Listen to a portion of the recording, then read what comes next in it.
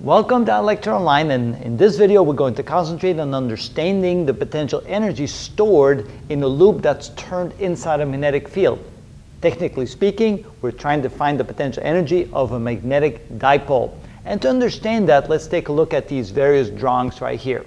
So imagine that we have a plane right there. We have a loop that is able to turn around in the plane. So here we have the current going into the board, this way, coming out of the board, and so the loop is in this direction. It's perpendicular, so to speak, to the plane of the board. Notice that the normal to the loop is up, and that would also be the direction of the magnetic dipole moment, mu.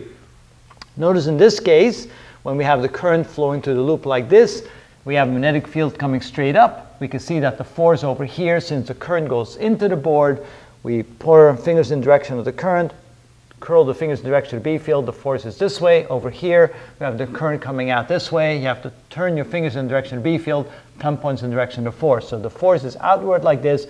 There's no torque at this point because you can see that the line of action of the two forces goes right to the point of rotation, so there's no moment arm, so there's no torque caused by that. Notice the angle between the B field, the magnetic field, and the magnetic dipole moment is 0 degrees. That's the same as the angle between the loop and the direction of the plane.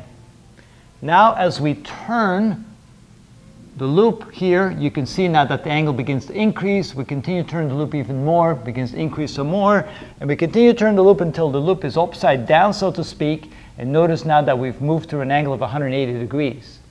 The energy stored in that has to do with the amount of work done to turn the loop. Notice that once you begin to turn the loop from this position into this position right here, now you can see that there's a torque caused that causes a force that tries to bring the loop back into its equilibrium point that is right there. So it takes effort and work to make the loop turn in this direction. Therefore, you're building up energy as you go around like that. If you continue to turn the loop this way, continue to turn the loop, you can see that there's still a torque trying to make the loop turn in the opposite direction. So you can see that as you're causing the loop to turn this way, it requires more and more work until finally you get to this stage right here, where again the torque in the loop is 0. So now you've stored the max amount of energy in the loop. By definition, the energy stored, which you use the letter U for that, is equal to the negative of the dot product between the magnetic dipole moment and the B field. And of course, we can calculate that to be mu times B times the cosine of the angle between them. Notice when the angle is 0 degrees, then the cosine is a maximum value of 1. And that means that the energy stored is the maximum negative value you can have, which is interesting that the definition is such that the energy stored at this point is equal to minus IAB, the magnetic dipole moment magnitude times the B field. Once we get to this point right here at the 90-degree angle, where we've already done quite a bit of work to get it there, now you can see that the cosine of 90 degrees is 0, so that means at this point the energy is 0. And then if we continue to turn the loop all the way upside down, now we reach the maximum potential energy value of the positive IAB. So let me write this in. So at this point we have the energy equal minus IAB, that's the maximum negative value. Over here, the 45-degree angle, you know that the cosine of 45 degrees is 0.707, so U would be equal to minus 0.707 IAB.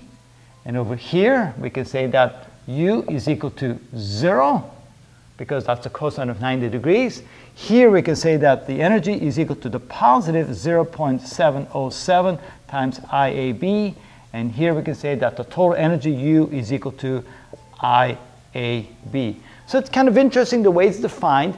If it was up to me, I would define the 0 energy point here, and this would be twice IAB, but that's not the way they defined it. They defined this as a negative IAB, 0 at this point, and positive IAB, so that the difference in energy between this state and this state is indeed twice IAB. So it comes out to the same thing. It's just a different reference point.